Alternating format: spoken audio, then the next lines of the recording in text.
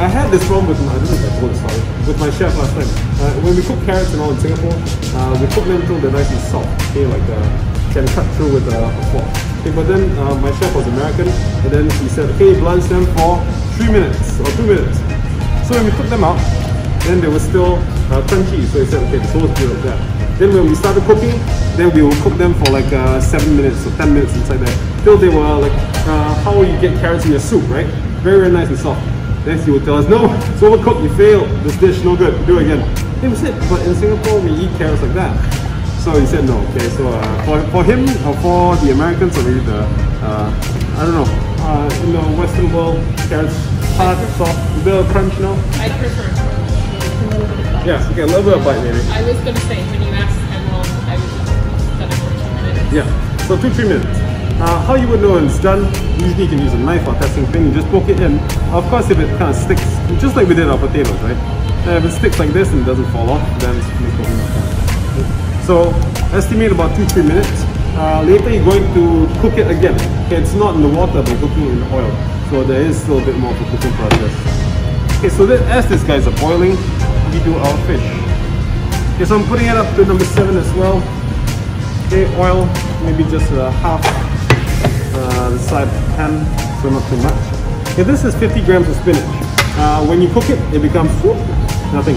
Okay, so it might look like a lot when you put it into the pan. I'm just gonna slice my garlic. You can slice thin or chop.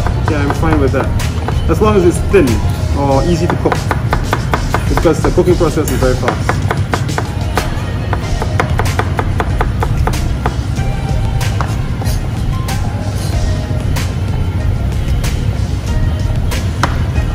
Dill is for my sauce. Let's just pluck it. Maybe I just chop it a few times. Okay, that's it. Prep done. Okay, so these guys are still going. So once this is done, I'm going to use a perforated spoon over here. There you go. Okay, and then I will stand by. So don't leave it in the water, okay? It's continuous cooking, right? Okay, then I'll scoop it up later. Okay, fish. You don't need to let your oil smoke. It doesn't have to be that hot. Okay, but make sure it's hot enough. So put here, check whether it's raw.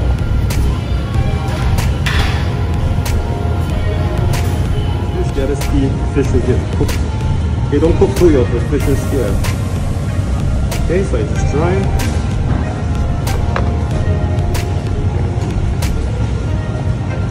And different fish kind of cook differently. Some of them when they cook is sort of like crunchy, firm. The sea bass is nice and soft, flaky. There was once I tried another fish, it was a yellow fish, I can't remember what's the name. When I cooked it, the skin completely curled up and it could not become crispy or dehydrated at all. It's a different fish have their different uses. Maybe that one was good for a soup instead. Okay, so I've dried both sides, gonna put my salt and pepper on both sides.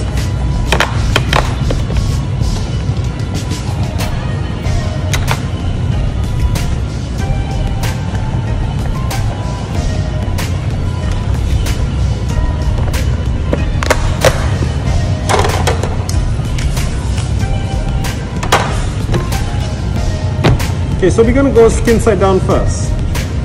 Okay, so when you put fish down, you always put one side down and then let it go. Okay, don't throw it in. Okay, you'll see how it curls up like this. This is the skin that is starting to shrink. Okay, so this guy is done.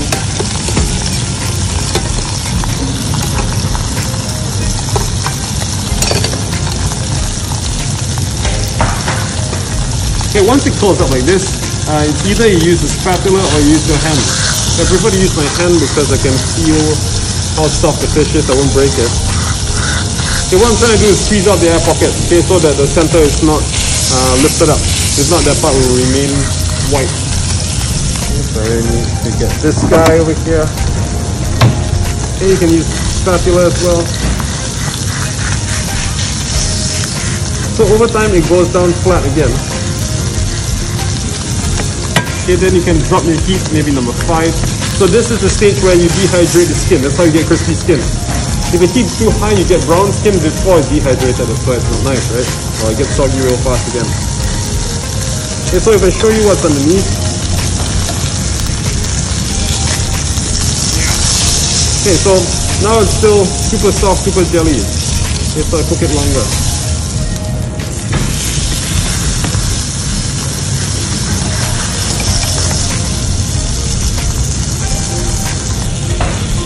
You need to have a decent amount of oil also inside. This is about 1 tablespoon there. Okay, then at least that can pass under the fish and help it to cook.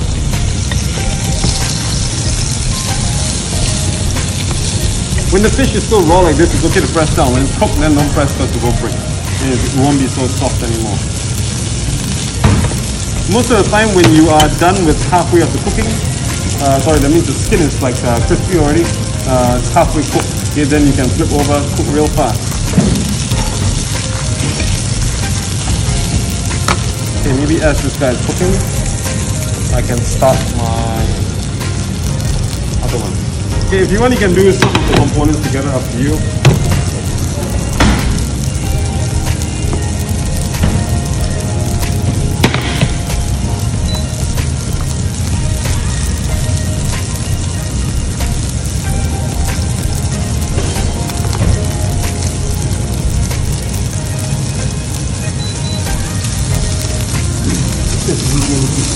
Medium heat, yeah. Don't go too hot. Okay, we'll have a look again. Okay, so it's starting to become a little bit brown. Okay, I touch it. The sides are crisping up. Center is still very soft. So longer. Most of the time, if your pan is not non-stick pan, say using like this, old non-stick pan. Two things that will help you to make it not stick. That means the skin is oil and heat. Okay, if it's not enough oil or there's not enough heat, it will stick. Okay, because instead of forming a crust fast enough, it just, all the juice comes out and sticks. Okay, as this is going, maybe another 1-2 minutes. Okay, I'm heating up my pan here. Okay, we're gonna do our wilted spinach. Okay, number 9. Okay, a little bit of oil. Okay, not too much.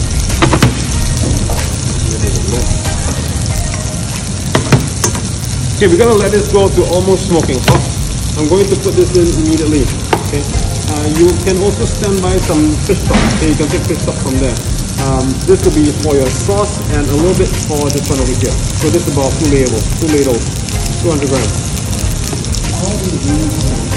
Fish stock about 1.5 hours. Okay, anything more than that, no point, no more flavor. Sorry? This is new. Yeah, this one we just made. So if you look inside later, you'll find that there's some vegetables that I had left over, so I just threw it in. Okay, wilted spinach. Okay, so if I put my garlic in now, in my bun, so I'm gonna go with spinach first. Okay? Once this goes in, I need to season.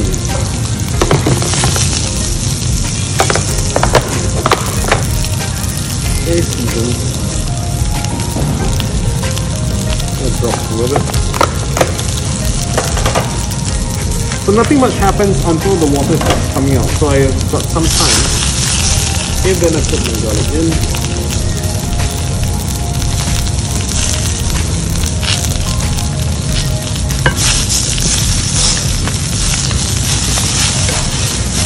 Okay, you can see it's starting to shrink already. It starts to turn dark green.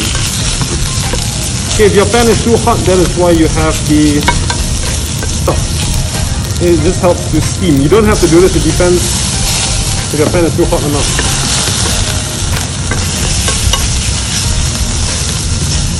Okay, so keep moving around. So you see as it becomes dark green, it starts to become smaller. So you want it wilted, which means not to the point where all the water is coming out. High heat, yes. High heat, so it's nice and fast. Yeah, at this stage I'm happy with it. Okay, move it all to the side. Put it up here. Wok hay? I don't know. You can wok hay this lah, but just don't burn your leaves. Okay, so really fast, okay? You put too much oil, it would fry like deep, like you get too much brown leaves like this. Okay, but always have this on standby, just something. Okay, I can move all my oil to this position as well, cook faster. Okay, then that's it. You take it out, it will continue cooking. And make sure you drain out whatever oil, yeah? Okay, this guy goes over here. Okay, so this one we don't need anymore.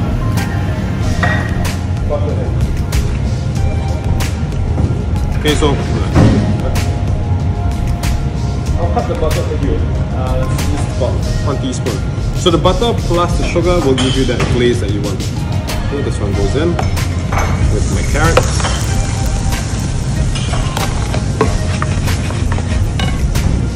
Okay, I'm gonna stick to around 5.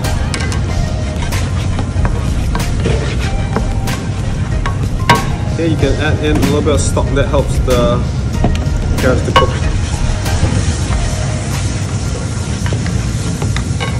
Okay, sugar, how much? Maybe about 2 pinches. Don't put too much, it's not too sweet. Okay, then you need to have some salt. Pepper, up to you. Sugar is just for some sweetness, just because sometimes we want our root vegetables to be sweet. Carrots are naturally sweet, but then sometimes a little bit more sweetness is okay. They also help with the glaze as well. Okay. So you can see at the bottom now, this is all liquid, this is all the stock.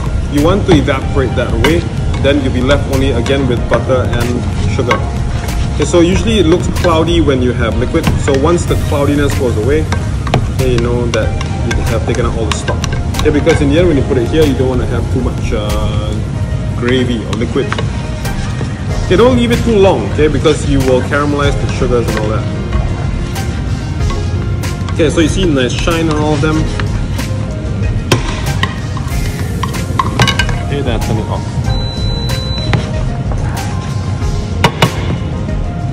I'm going to use a spoon to take it out.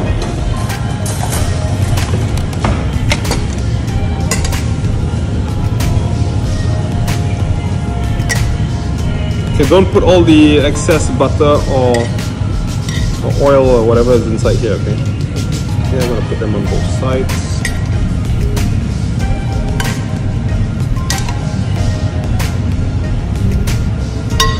Okay, this one is done.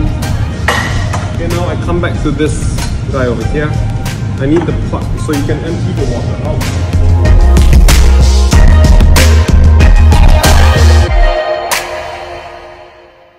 Okay, so this is just a few drops. Now I didn't even squeeze this all the way. Okay, if you have a seed that goes in, let's take it out. Okay, make sure your pan is not too hot. Okay, so inside it's still clear. If your pan is too hot, then it becomes brown. You just want it to evaporate. Once that is done, then you're going to put the stock in. Your stock, yeah, completely dry. Okay? Your stock is now not concentrated. You want to concentrate those flavors. Later, what you're going to put in is butter, cream, and your dill. Okay, so if I put my stock first, then my lemon has no chance to evaporate. That means I have not concentrated those flavors. Okay, so this way I can concentrate those flavors. Okay, I put my stock. Okay, how much of stock? If you have a look over here, okay, so it's just it's not a thin layer exactly, it's quite a thick layer. Okay, so it's flat, looks like that. Okay. This is going to evaporate from this much liquid all the way down to almost dry. Okay, so I put P. So it's about 150 ml. Okay, dill don't go in yet because you don't want it to change color. Don't walk away when you're doing this because you see the bubbles will start to rise. Okay. If you walk away, then okay, you can also shake it to try and get those bubbles to drop down, dissipate. Okay, same thing. White wine, any kind of wine that you use, yes, it's just for acid and sweetness. So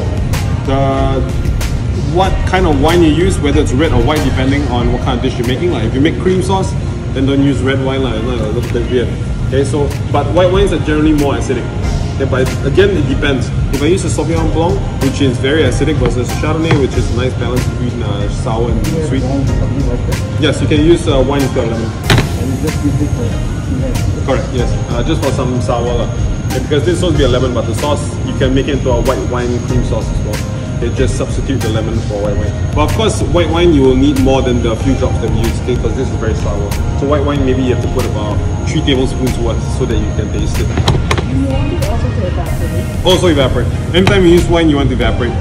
So one is concentrate flavors, the other one is to evaporate, to get rid of the alcohol. Okay, now I'm left with about this much, okay, which is not much at all. Okay, you need to have about 2 tablespoons to stir around later, so I'll use that in the cream. Okay, once I have a thin layer, I'll put it off to the side. Here is about 1 tablespoon of butter. Okay, when the butter goes in, you need to stir until it melts. You know, this melts. Yes. Okay, then it would emulsify inside. Okay, so I put it in. Okay, continue agitating it. Your heat, you're going to drop it. Let's go to number 3 or 4. Okay, low heat. So I stir. Okay, at this stage, maybe I can put my dill in. Okay, because I don't have a lot of cooking time left. Okay, so every time that you emulsify, it becomes a bit cloudy. Okay, so it should be cloudy. If you just leave it alone and you let the butter melt, it will become oily. Then you see the oil floating on top. Unsalted butter. Unsalted butter. Yes, so I season right at the end because I'm not sure if I want to evaporate this anymore later on. Okay, so butter, because it emulsifies, it helps thicken the sauce. This one not thick enough. I'm going to put this other small piece. Okay, butter sauce tastes good. Not so good for your belly, yeah. I put it on number 5 because I want to evaporate a little bit more. So the more I evaporate the liquid in there, then the thicker it becomes. Okay, think about this as like your mayonnaise. Kind of same concept that you've been making.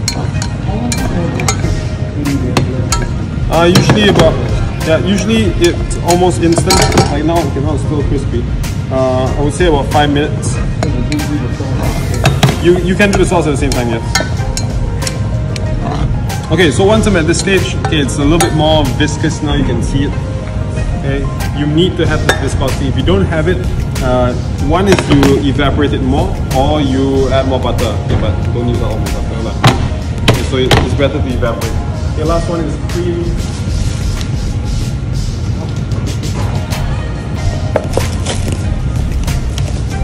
Okay, how much of cream?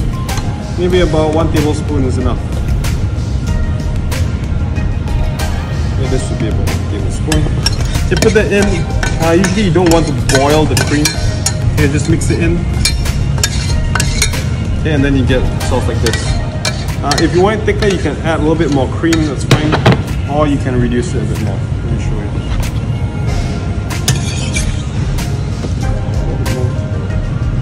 When you do acidic cream sauces, then you have to be careful with the amount of acid that you put inside, because acid will coagulate the cream.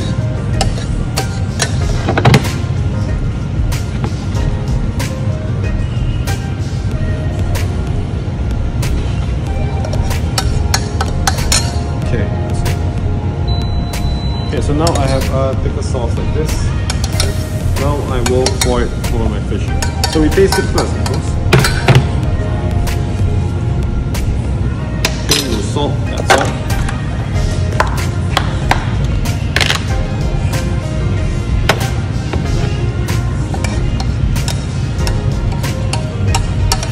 And you make the sauce without cream and just have it as butter as they. Just butter, yes.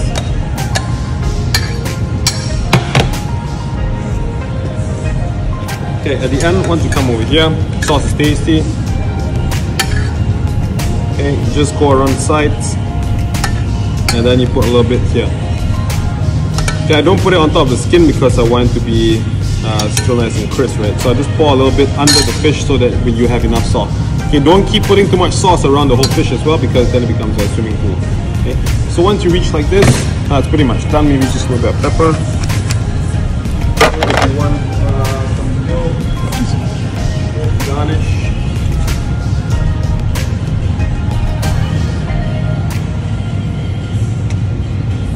Okay, that's it.